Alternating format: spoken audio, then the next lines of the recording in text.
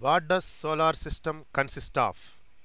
The solar system consists of all the planets that orbit our sun. In addition to planets, the solar system also consists of moons, comets, asteroids, minor planets, dust, and gases. Everything in the solar system orbits around the sun. The sun consists around 98% of all the material present in the solar system. As the sun is very large, its powerful gravity attracts all the other objects in the solar system towards itself. Thank you friends. Thank you for watching.